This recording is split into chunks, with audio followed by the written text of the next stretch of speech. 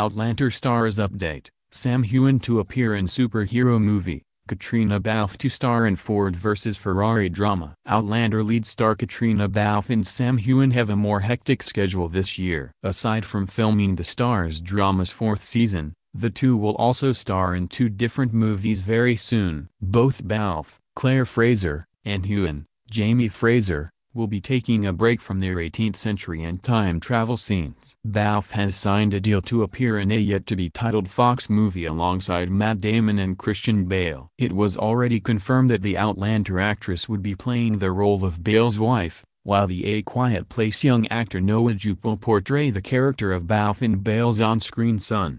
The story is about a team of American engineers and automobile designers who are tasked by Henry Ford to create a car that can defeat Ferrari in the 1966 Le Mans World Championship. The team is led by Carroll Shelby, Damon, and his British driver Ken Miles, Bale. The movie will be directed by Logan director James Mangold. Heughan, on the other hand, will appear in a superhero movie titled Bloodspot. The lead stars of the upcoming flick include Fast and Furious franchise star Vin Diesel, veteran actor Michael Sheen, and Baby Driver actress Eiza Gonzalez.